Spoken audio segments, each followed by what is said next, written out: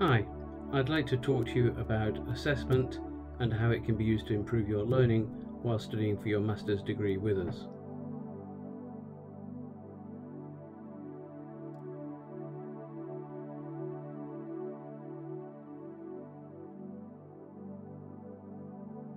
I'm Dr. Phil Kelly and I'll be talking about assessment on the modules I take, but this advice should also help you with the other modules you're taking on your degree.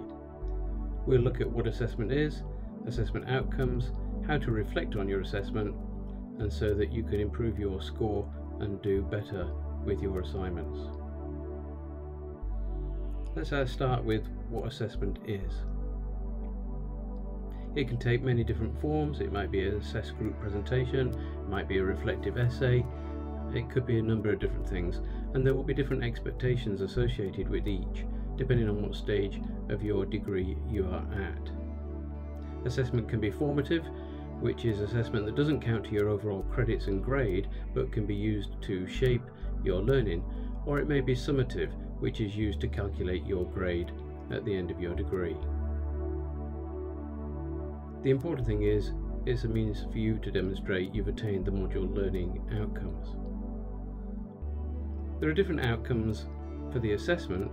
You can pass or fail, and if you pass you may get a merit grade if you score between 60 and 70, or a distinction grade for 70 or over. Whether you pass or fail, you can always improve your assessment, but this video will focus mainly on situations where you may fail and be referred in your assessment. Before the marks are finalised, they'll be moderated by an internal examiner and then an external examiner, and then they'll be presented before an assessment board. If the assessment board ratifies the marks and you've scored below 50, then you will have to take some form of reassessment if this is the first time that you will have failed that particular assignment or assessment.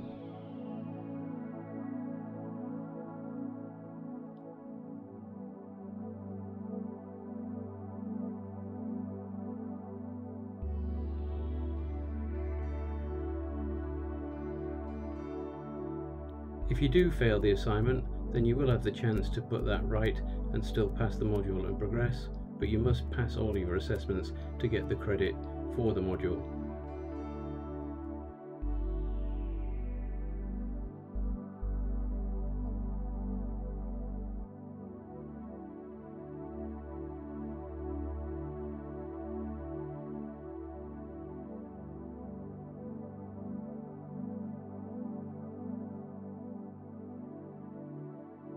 Don't forget though that if you are referred in any assessment, the maximum score you can get is 50%.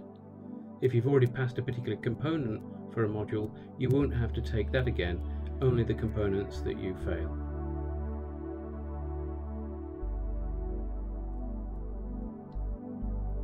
Once you've made good any assessment and scored 50 or more, then you'll be awarded the irrelevant credit. If you haven't passed, then it means that you haven't met the outcomes and you didn't meet the needs for that particular assessment. So let's now take a look at how to reflect on any assessment that you may have done and determine how you can make it better.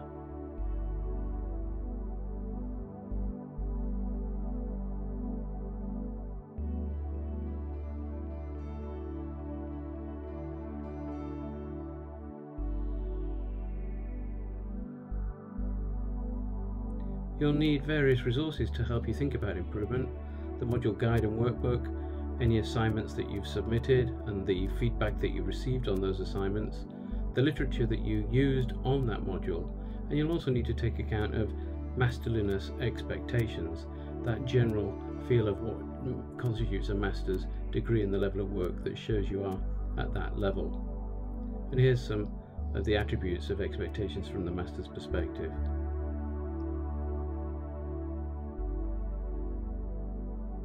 Have a think.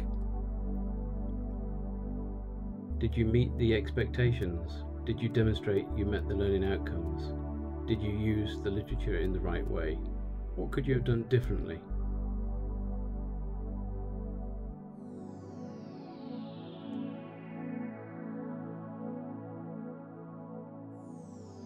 Let's take a closer look.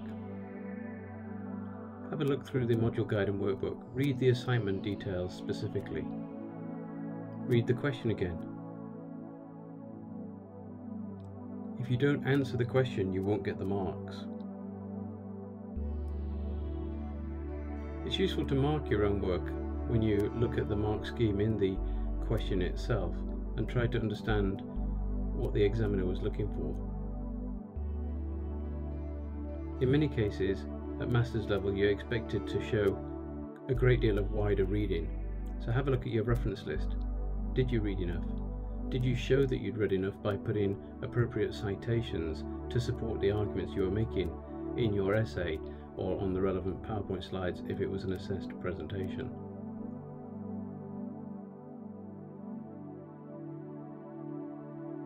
In many cases, one of the differences between undergraduate and postgraduate that's a common error and reason why students fail is because they write too descriptively. You need to read about what descriptive and critical thinking, reading and writing is all about, and do this by yourself at master's level. Try to understand the difference between the two, particularly if you receive feedback from your tutor that said you were writing too descriptively.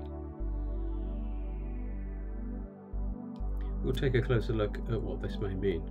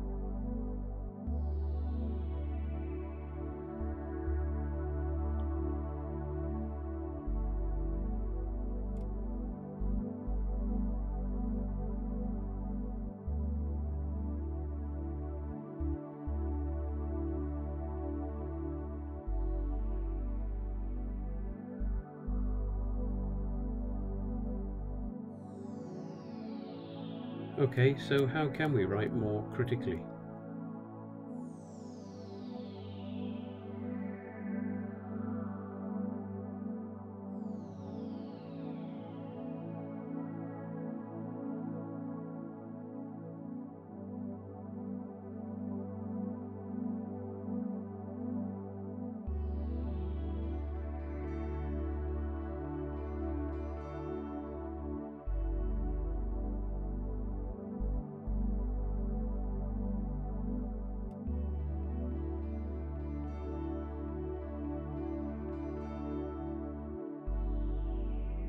It may be a good idea to look at a business skills or study skills textbook or any other literature on the matter and read about critical thinking, critical writing and critical reading for yourself to get a better understanding.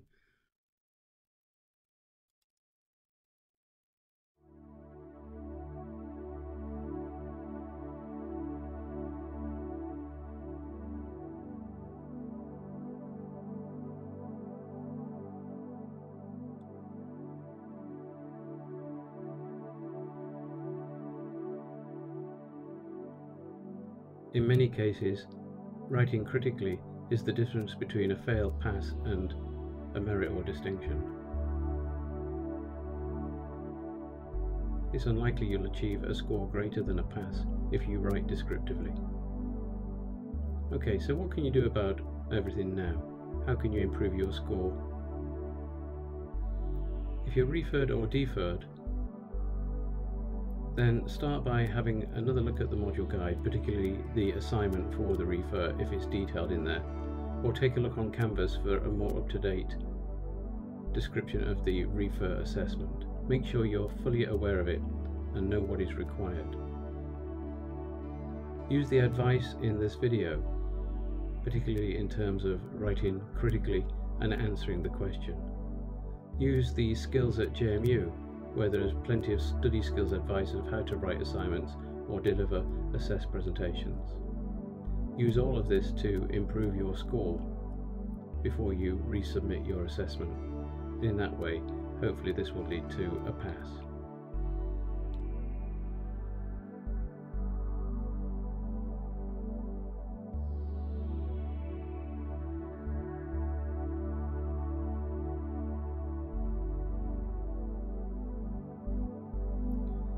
If it's a semester 2 module, then don't forget expectations may be higher at master's level. And also in writing the work you do need to show independence. That means don't keep asking questions of your tutor. Try and find things out for yourself.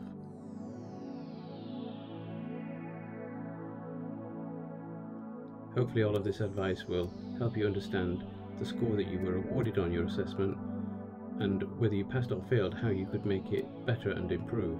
This will be important for subsequent modules that you may be assessed on. Good luck.